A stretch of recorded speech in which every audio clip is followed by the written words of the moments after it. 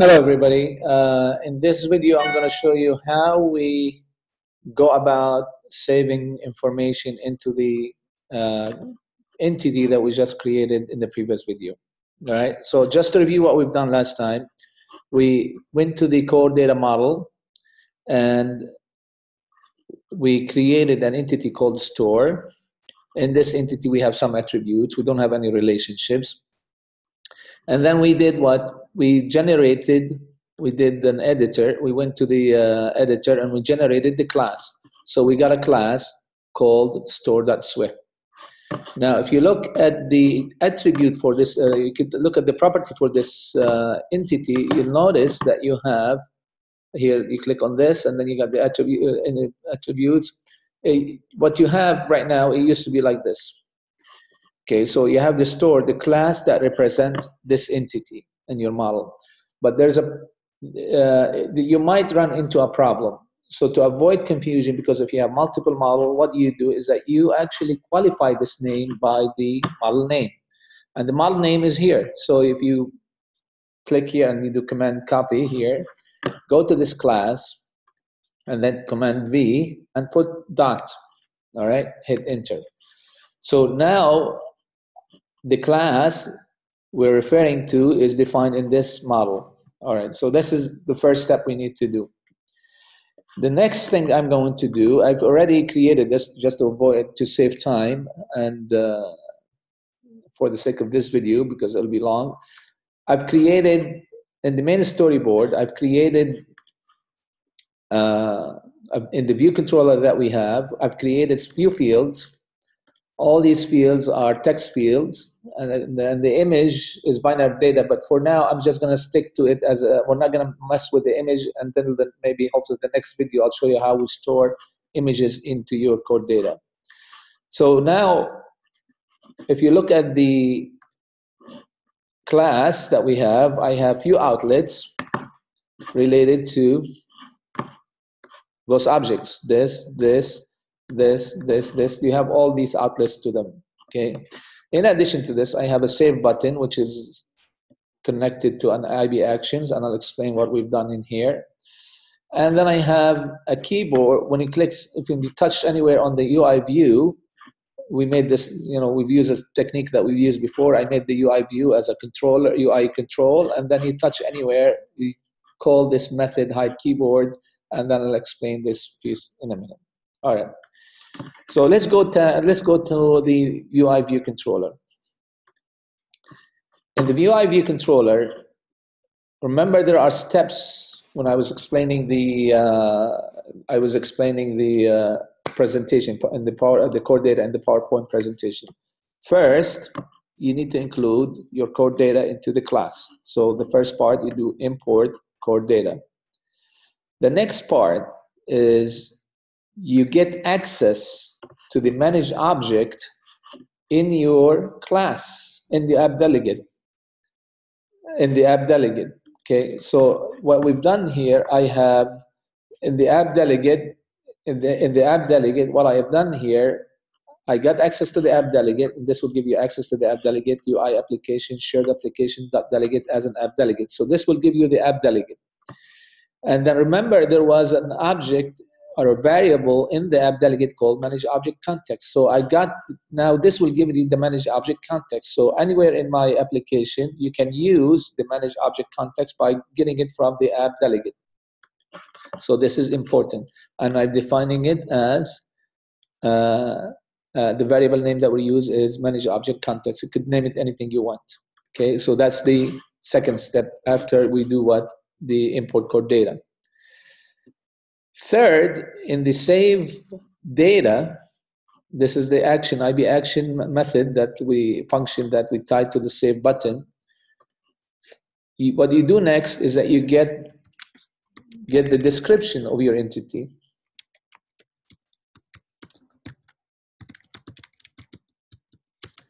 Okay, in this case, we say store description, my variable, and as entity description, entity name, and this is what?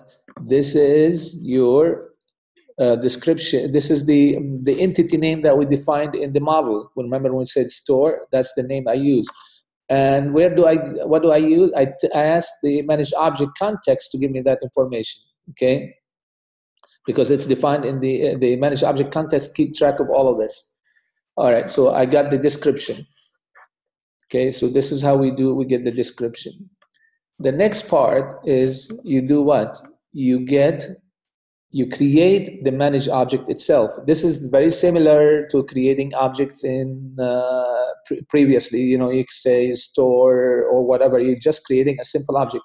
But this is a managed object. You use the description, which we just did here. And then again, you use the managed object to create the managed object context to tell it that this is the store that we're going to create. And the managed object context will keep track of the status of that store. So this is just regular class object with attributes. The next piece is that you set the attributes for the object we just created. So I have in that object, I have as name, description, latitude, and longitude, and I get those from whatever the user entered. All right, and after you set the attributes, you want to do something with the data. You want to save it. And when you save the data, you can have two possibilities. One, it's successful, and one, it has failed. In either case, you want to tell the user that you've either successfully saved the data or there is an error saving the data. So what do? We define an error object variable, and the type of this is an error. We use the context to save the context status. Because we changed the attribute, we changed this object. Now when we say this, it will save the context, save this information into the SQLite, if you will, the underlying database. And the outcome of this either failed or success, and the information will be sent to me in the error. If there was an error, that means it's not nil, the error object is not nil, you will get what? You will say, if error equal to error, that means there is actually an error, it's not nil, we display this message. And to get to the text of this error, we use error.localize failure reason. So this will give you the error message that you got from the error object. So if you have an error, you create an alert view and you display it. Now you could have put this in a label on your UI view, whatever, but I did this to show you. You can use it with an alert view. Else, that means that if this is equal to nil, then we actually display a message that everything is successful. Now we could have done here, you can actually clear all the fields, okay? So you could have just said txt name.text if you want, and then you can say, equal to blank, and then that we clear the fields after it was successful, okay? I'm not going to do that because for a reason. Okay, so now this is what you do for saving the data. Okay, the steps again. Get the description first. Before we do that, you get the manage object context. Get the description of your entity. Create the object, the store, the object that the manage object, the store. Set the attributes. Issue the command to save it, and monitor for error or success, and that's it. Okay. The last part in this code, I was going to show you here, I have the hide keyboard because I have multiple screens. I have multiple fields on my screen. I don't know where my cursor is, so I need to resign the responder for all, first responder for all the text fields. So what you could do, you can say, if you loop through your views in your form, so you can say for v in view subview, and then you check is it a text field, UI text field. If the view is a UI text field, then what do? You just say resign first responder. Okay. All right, and that is it.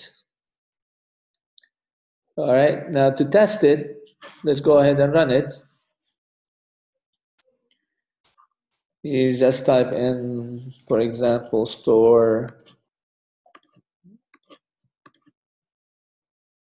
1A, for example, space A, and you say amazing, great store, whatever you want to store.